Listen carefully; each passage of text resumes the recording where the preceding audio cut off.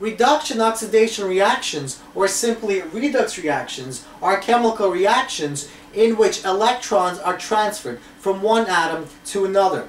This transfer of electron causes a change in oxidation state, or the oxidation number of the atoms. Now the atom that gains the electrons becomes more negative and is said to be reduced.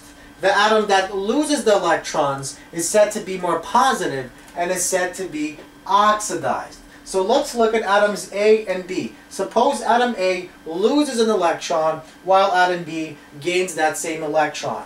That means our charge of A goes from a neutral charge to a +1 charge. It loses an electron. While atom B gains an electron, so its charge goes from a neutral charge to a -1 charge. So species A, or atom A, is said to be oxidized, while atom B is said to be reduced. Now we can also look at it another way. Atom A is a reducing agent. Why? Well, because it reduces atom B. It makes this atom more negative.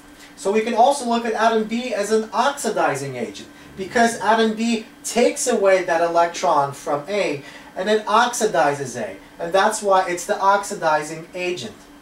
So oxidation, or the loss of electrons, and reduction, or the gain of electron, always comes in a pair, the same way that acids are always paired with a base. So let's look at the most common redox reaction out there. Two H2 molecules combine with a single O2 molecule, forming 2 molecules of water. So on this side, our H2 is in its atomic state, it's in its elemental state, and so is oxygen. That means they both have a charge of 0. Now in this case, our oxygen becomes -2, and our H becomes a +2, and 2 H's cause a +2 charge. So our overall charge is 0, but each atom gains or loses electrons. So let's see what happens. So our H atom is the reducing agent, and it loses electrons, which means it's oxidized. And that loss of electrons, those electrons are transferred to our oxygen molecule. And that means our oxygen molecule is reduced. So this oxygen molecule is the oxidizing agent because it gains those electrons. It takes those electrons away from the H molecules.